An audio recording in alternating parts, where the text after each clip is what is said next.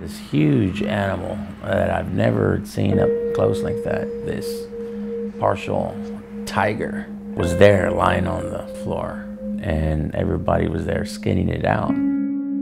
It was a way of life for us. We did a lot of hunting and fishing. It's ever since I could remember. And it went hand in hand with the taxidermy company.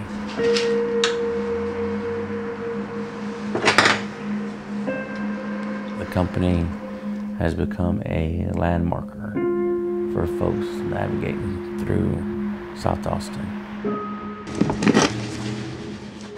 Being the second generation taxidermist, I'm gonna do whatever I have to do to continue to have a presence here in South Austin. I originally got started as an apprentice. Doing the work, I found out that I really enjoyed it. Matter of fact, I got to the point where I really loved the job. My goal was to open my own shop. That's the best way to do it.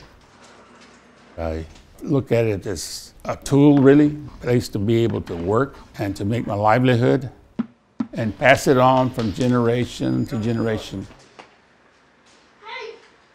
If we didn't own this building, we wouldn't be here. The city of Austin has gone up so high on their taxes. Taxidermists can't afford to pay taxes and have a shop. In the old days, was your pride and joy was you did this, you made this. You learned everything from scratch. And when they don't know how to do it from scratch, it's just too much overhead. You start getting in the red. Things change around you. And if you don't adapt, then you're outdated. A lot of the established companies, mom and pop shops, are leaving. They're being forced to leave the area.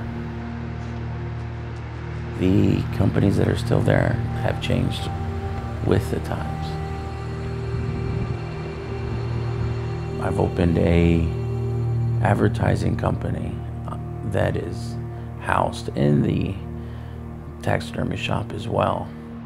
By leasing out the exterior wall, we're going to be fortunate to stay and continue my dad's legacy.